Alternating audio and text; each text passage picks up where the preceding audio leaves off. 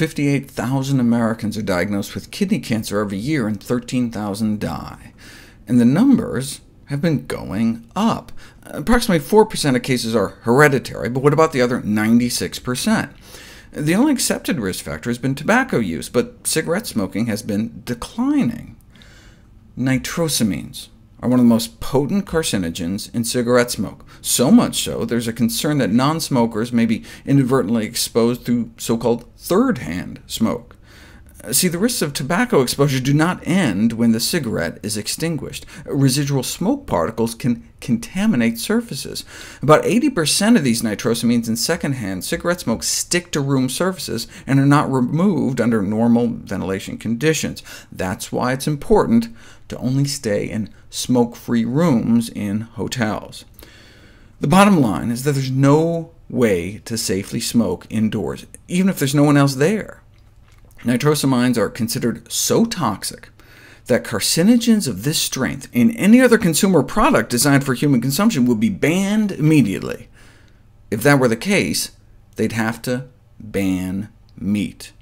One hot dog has as many nitrosamines and nitrosamides as 5 cigarettes, if you do the math. And these carcinogens are also found in fresh meat as well, beef, chicken, and pork. So even though smoking rates have dropped, perhaps the rise in kidney cancer over the last few decades maybe have something to do with meat consumption.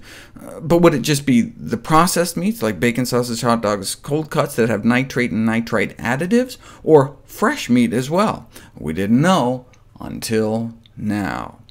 The NIH-AARP study is the largest prospective study on diet and health ever, with over 4 million years of follow-up.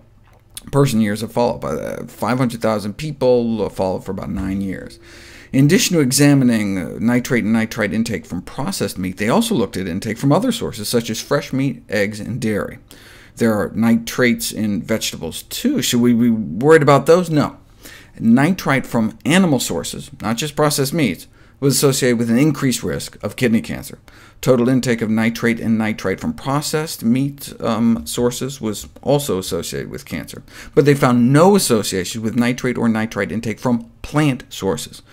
But nitrates from processed meat was associated with cancer. That's when they advertised their bacon or lunch meat as uncured, no nitrites or nitrates added, except for the celery juice they added, which is just a sneaky way to add nitrites. See, they ferment the nitrates in celery to nitrites, then add it to the meat, a practice even the industry admits may be viewed as incorrect at best or deceptive at worst. But that same fermentation of nitrates to nitrites can happen thanks to bacteria on our tongue when we eat vegetables. So why are nitrates and nitrites from vegetables on our tongue OK, but nitrates and nitrites from vegetables in meat linked to cancer? Because the actual carcinogens are not nitrites, but nitrosamines and nitrosamides. In our stomach, to turn nitrites into nitrosamines and nitrosamides, we need amines and amides, which are concentrated in animal products. And vitamin C and other antioxidants in plant food block the formation of these carcinogens in our stomach.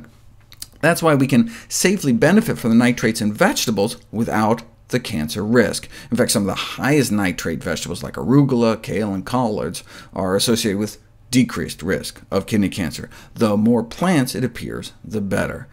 Plant-based diets and fiber-rich diets are recommended to prevent cancer directly, as well as chronic conditions associated with kidney cancer, such as obesity, high blood pressure, and diabetes. So a plant-based diet may help protect against kidney cancer directly or indirectly. It's like sodium intake and kidney cancer. Sodium intake increases kidney disease risk, but is it just because it increases blood pressure? No. It appears the salt is associated with increased cancer risk even independently of hypertension. What about plant-based diets? It turns out the protective association remains even in people who aren't obese, with normal blood pressure. So overall, plant-based and fiber-rich diets appear to do both, decreasing cancer risk both directly and indirectly.